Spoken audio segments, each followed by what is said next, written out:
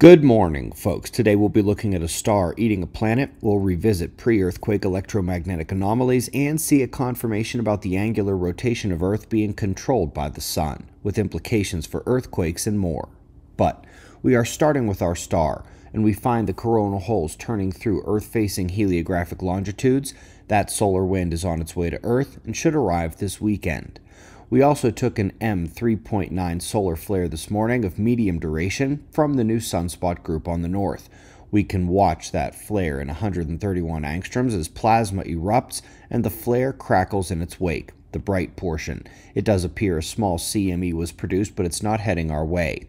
However, the active region has been flaring, and a larger complex of sunspots will be turning into Earth-facing position here today and tomorrow.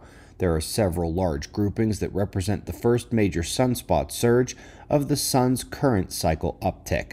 So we've got coronal hole streams on the way in the solar wind. Solar flares continue erupting, and we'll be on CME watch for the next couple days, in addition to watching for continued sunspot surges this month. The 3-month half cycle of the 5.9-month uptick sequence has been expected this month and is likely here. Let's go out to a sun-like star 15,000 light-years away that has eaten a hot Jupiter close to it. An incredible amount of stellar brightening was seen, along with a surrounding cocoon of cooled gas and dust from both the stellar atmosphere and the disintegrating planet. And just like that, the planet was gone. Good paper here revisiting the pre-earthquake magnetic field activity. In ULF, ELF, and VLF frequencies, the L-shell magnetic fields connected to both the epicenter and its magnetic conjugate across the equator began ringing anomalously.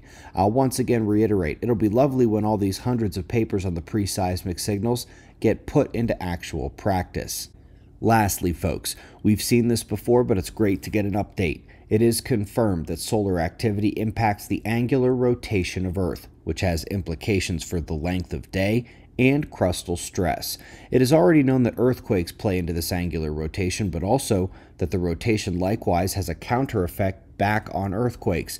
So we can confidently say the Sun's activity impacts the Earth's rotation, and it affects earthquakes in yet another way beyond the flare energy, magnetic fields, and plasma interactions. We greatly appreciate your support. Same message as yesterday, eyes on the sun. Subscribe and we'll do this all again tomorrow, right here, but right now at 6 a.m. in the new Valley of the Sun. Eyes open, no fear. Be safe, everyone.